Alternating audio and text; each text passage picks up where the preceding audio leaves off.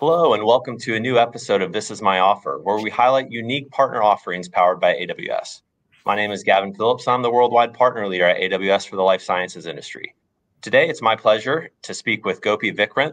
Gopi is a partner at ZS Associates and is here to talk about Max.AI. It's a low-code, no-code GenAI agent platform developed by ZS. Gopi, welcome, and thank you for your partnership with AWS. Can you tell us a little bit more about ZS Associates and what you do?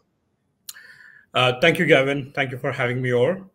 ZS is a global powerhouse in the healthcare industry. We work with almost all of the pharmaceutical and healthcare players in the system. And we work across R&D, commercial, supply chain, and manufacturing. So we cover the entire healthcare value chain.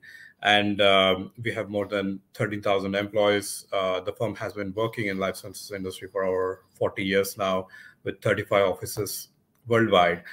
And I'm a partner at the firm, based out of our Seattle office, and I lead our AI products and platforms unit that delivers accelerated value to our clients. Excellent. So Gopi, we've been hearing from enterprises across the life sciences industry. They're rapidly adopting generative AI. And really over the past several months, we've seen many of our customers deploying Gen AI technology, ranging from more of the experimentation to kicking the tires phase to production level solutions.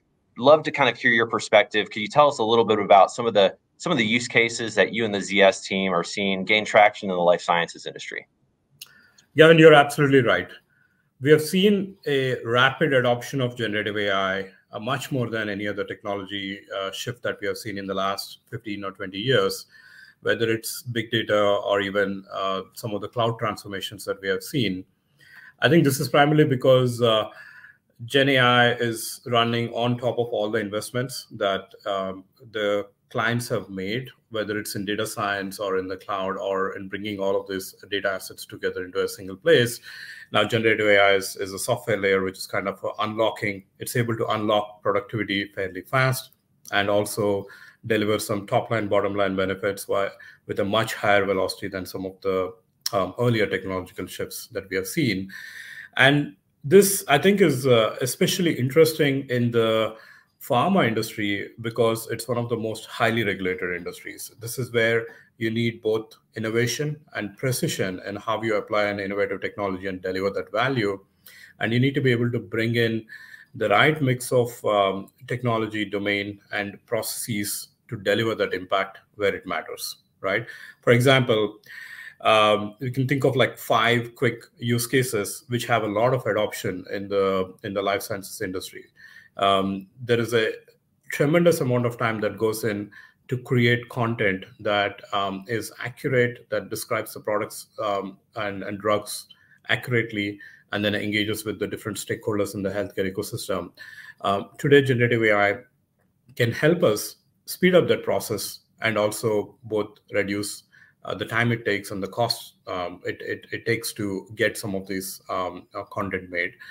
Similarly, if you look at clinical side of the industry, protocol development and authoring of some of these medical information, needs to combine both structured and unstructured data and bring together in a very compliant format. And again, that's where generative AI helps quite a bit. Marketing is a straightforward use case where you have a large number of marketing stakeholders who you want to engage as a firm. And also, given pharmaceutical companies have one of the larger sales forces, how to use generative AI to help the sales reps to engage the stakeholders with the relevant information, whether it's about a clinical success trial or some information that has come in about new information that's available about a patient success story, or just better information about the drugs and how they're doing. So these are a couple of quick use cases. As you can see, these range from content to marketing to clinical to supply chain and some of the regulatory information that is there. So hence, it has been a very powerful force, and there is a lot of adoption in the market. Well, that's really exciting. I mean, those sound like some amazing use cases, and clearly they apply across the entire life sciences value chain.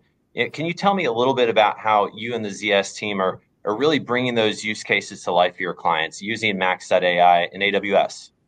Yeah. We have been a long-standing partner of AWS, where we have, I think, over the last decade, we have brought in a lot of innovative solutions into the market, especially in the life sciences industry. Now, Max.AI is a low-code, no-code platform for specially designed from a generative AI standpoint of view. This is a very complementary platform to Amazon Bedrock. So we run on top of Bedrock, where we leverage all the latest and greatest foundational elements that AWS is bringing together, and take that and have this lens from a domain standpoint of view, from a life sciences standpoint of view, and get these use cases live very, very fast, right? So, so Max.AI essentially helps us create autonomous agents at scale. And when I say an agent, think of it as something that has a generative AI core, which is powered by LLM, but then we are able to connect to a traditional machine learning model or some of the models that we have developed in the past, and also connected with automation techniques so that you're able to execute some form of a digital task in the enterprise and unlock that actioning layer for many of these use cases in the enterprise. So, Gopi, thanks for an overview of some of those use cases for the Max.AI platform. Would you mind walking us through a few demos of the different use cases that you just touched on? Yeah, Gavin. So let me pull this up. This is basically Max.AI, the platform. And as you can see, there are many of these autonomous agents that we have now brought to production into the market. And these are all live in many of our customers. I'll first start off with a simpler use case where many organizations want to unlock some productivity benefits. So this is an agent called Nova. It can, inside a client environment, in a very compliant manner, where the technology teams can figure out what exactly they want to enable through different teams.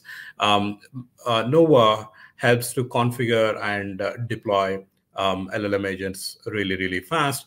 And these unlock some basic productivity benefits, whether it's doing question and answer engines or having simple data analysis and doing certain things. As you can see, people have created a number of agents here. For example, if you look at a quick Q&A engine, so this has some of the information about a particular medical trial and information that is there. Now, if you want to look at this content and in a private mode, so you have asked this question around how do I summarize the results of this particular trial, and then now it's looking at that private repository of information and then providing that insights. Now, there are quite a few agents that can be created. For example, you have a range starting from question and answer engines to an agent that can help you write better, especially when you give it some certain training material, and also looking at analyzing sentiment of surveys and other things that are available. So this is a very handy productivity agent which can quickly unlock some benefits for the enterprise. Yeah, I mean, it looks like based on what you showed there's quite a few pre-built, productivity agents that you guys have together, which I'm sure are very useful for your clients. It seems like they have many different applications across the business. Thanks for sharing some of those, examples. Would you maybe jump into one of the other use cases? I think you were going to talk about the autonomous digital marketer. Yeah. So while the productivity agents kind of unlock some of the basic benefits, an interesting use case that has come up in the life sciences industry is that you have a fairly large sales force. And these representatives go and talk to physicians and different stakeholders in the healthcare value chain. But there is always a number of stakeholders which are not directly reached by the sales reps. In those cases, what generative AI is able to do is we connect to the CRM system, and then we are able to look at the data that's available about individual stakeholders, whether they are nurse practitioners or some of the administrative functions in various clinics, and also some of the other stakeholders which the sales reps are not able to reach, or just augment that activity. Now, generative AI is able to look at these stakeholders, understand who they are, and also based on the information that is available with the firm, you're able to understand their the details, get some additional insights about them, and even look at some of their behavior and activity. Based on that, the agent is able to then create a fairly personalized reach out, like what's the kind of introduction that I want to provide. Maybe I wait for a few days and then provide a success story. And this is all integrated into their systems and then executed via the existing marketing technology and CRM systems. Again, all of this runs on top of AWS within their data enclave. So it's a highly secure mechanism for the customers to interact. They can even control the various content or type of activities that they can do. For example, you might want to limit it to patient stories, product, and newsletter, and then certain type of messages that provides an instruction to the agent to function certain way. So this is a more advanced use case where it's actually taking an action and driving certain business impact on how a stakeholder is behaving.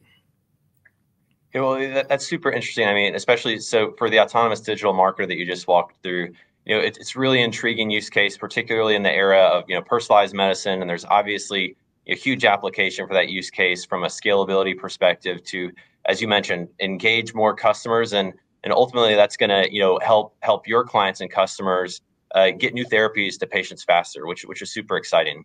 Was there any other use cases you wanted to touch on today? Yeah. And this kind of autonomous marketer is very useful, like for mid-sized companies too, because they may not have the same resources as larger companies. That's also where generative AI can act as an equalizer in certain aspects, right? Now, that's a great point. Yeah, and another very interesting use case is about content, because every organization is creating a wide variety of content for their stakeholders, and especially in the pharmaceutical industry, you want it to be highly compliant because it's a regulated industry. So this is where precision becomes really important. And what we were able to do is combining the power that generative AI brings, and our 40 years of domain expertise in the pharma industry, and our understanding of how these processes function really in the enterprise, we're able to take a lot of the assets or content assets that are there.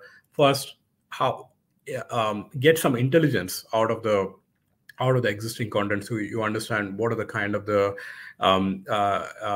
guidelines that the brand has to work with, and bring that intelligence out using generative AI. For example, it has a lot of text and graphical components, and we've built in additional process to create newer content based on either the objective that is there that the company has to do, or certain other variations that they would want to look into, and add in the aspect that this content is regulated, and at the end of the day, it has to pass through the muster of the regulation. So you add in those, like whether certain copyrights or the trademarks or there's certain other information is there, and use the power of generative AI to check all that automatically, and then figure out whether a certain type of content that is now augmenting marketing departments and is getting created has a higher chance of passing through the regulatory muster or not. If not, where do you